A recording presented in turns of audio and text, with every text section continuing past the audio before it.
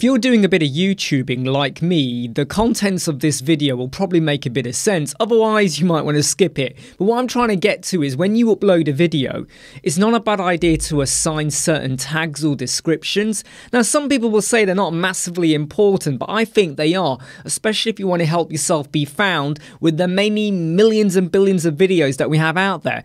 So I just want to show you something. I've done a search for how to write a book in YouTube. And I've set it to show me anything uploaded this week, and I want it in view count order, okay?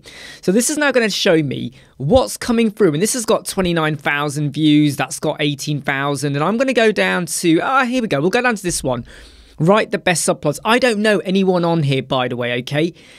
This video was released 2 days ago and it's got 11,000 views. If I now click into this video, and by the way, it's on silent, so you can ignore everything you see on here on the screen in terms of contents. Can you see over here? Right above me, just over there, okay, SocialBlade. Some information has popped up that's now going to tell me what keywords or tags, in a way, were entered for this particular video. Now, I'm not saying imitate or copy everything you see here, but it is going to give you an idea of what were they putting to help them get found, because I searched for how to write a book.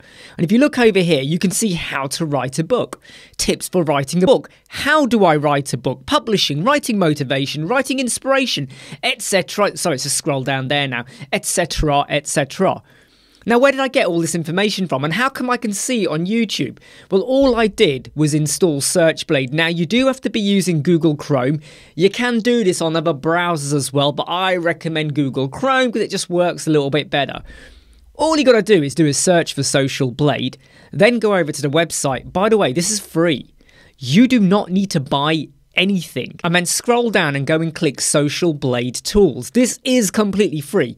Now, I recommend you use Google Chrome, so obviously I would have gone and hit the Google Chrome extension there. Just click it, install it, and that's it. It's done. There's nothing more you need to do.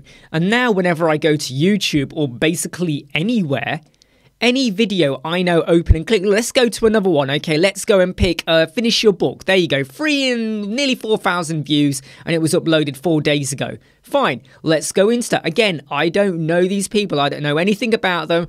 Just give it a moment, and then it starts to open up. And now I can see the words it was basically entered as tags, keywords, to help it get found in the world of YouTube. So if you're YouTube videoing or influencing or anything like that, SocialBlade is completely free for what we're using it for.